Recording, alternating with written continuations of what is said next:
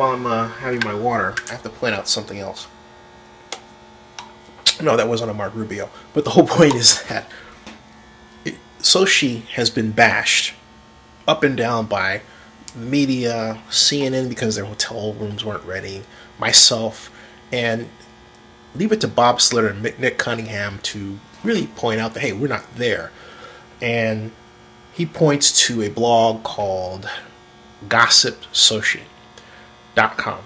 And I urge you to check it out because it goes through all of the complaints about Sochi one by one and shows how in some cases they were actually photos that were from 2012, or in the case of the 5 toilet stools at once out in the open, that's at another university, not in Sochi, and so on and so on.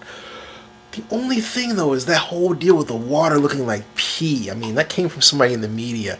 And, you know, the bottom line is, yes, we do have the right to point out the errors that are seen.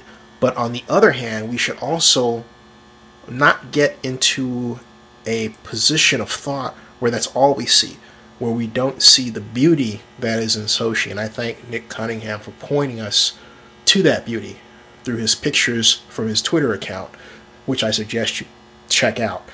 So that's all I got to say about that. Check out Gossip Sochi. You know how to spell gossip, you know how to spell Sochi, you know how to spell com. GossipSochi.com.